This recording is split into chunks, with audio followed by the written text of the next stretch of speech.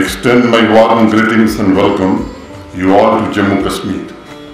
First of all, I would like to congratulate each one of you, the nation and the entire space scientist community, for the successful landing of Chandrayaan-3 on the lunar surface.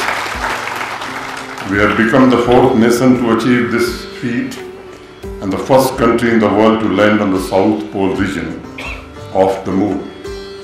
The historic achievement just hours before the conference is obviously very auspicious and encouraging for all of us, and I would like to say it is a great start to this conference.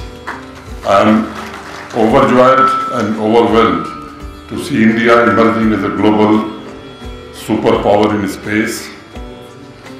While the rover will continue to explore the moon for the next 14 days, I am happy to see experts from India and foreign delegates.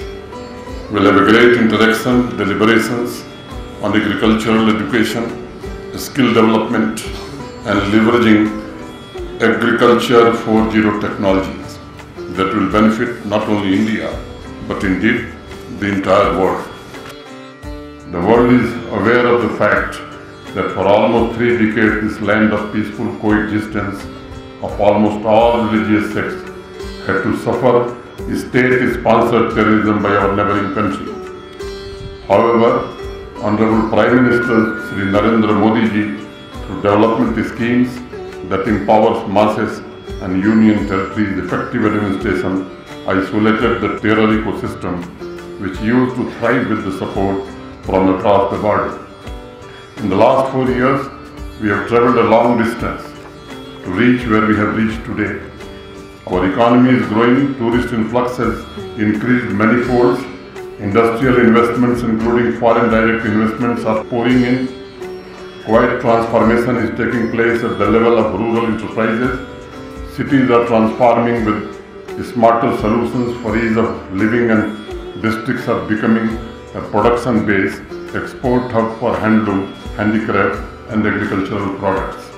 From new highways, rural roads, to Industry 4.0 technology, we are witnessing the beginning of a qualitative change and tremendous growth in every sector.